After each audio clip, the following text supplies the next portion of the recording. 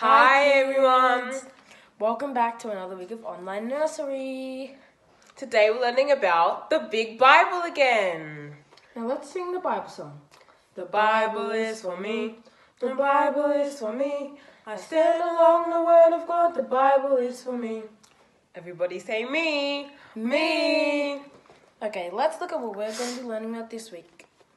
God made people. Wow, it's good that we're learning about people, God's most important creation. Yeah, there are people all around us. To learn more about people, let's ask for Paul.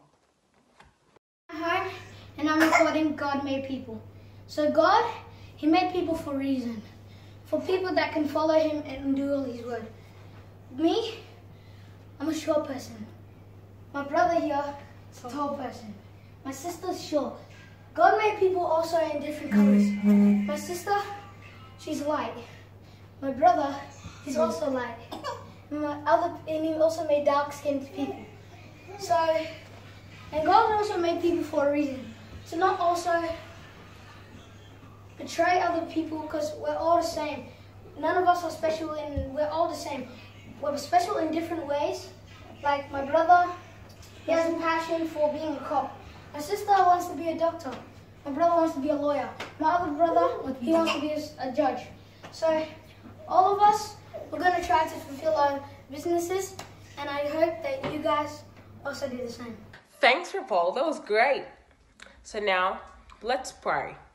David, can you pray for us this week? Sure. Everybody close your eyes and bow your heads with us at home. Lord Jesus, we thank you so much for creating people.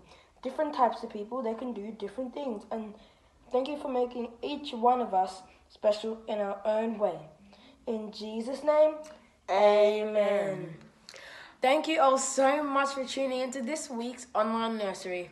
Have a good week. See you next week. Bye.